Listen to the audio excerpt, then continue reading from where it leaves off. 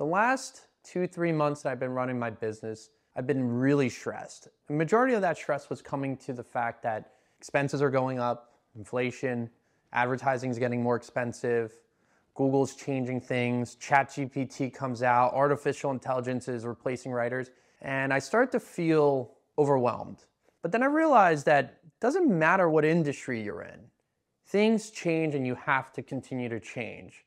Back about 100 years ago, doctors were giving people with erectile dysfunction radium water, or the snow in the Wizard of Oz was actually asbestos.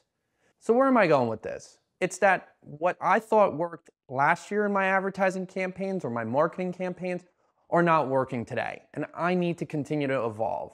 Rather than being annoyed or depressed about it, I just took some time for myself, took a step back, and instead of looking at the tree, I looked at the forest.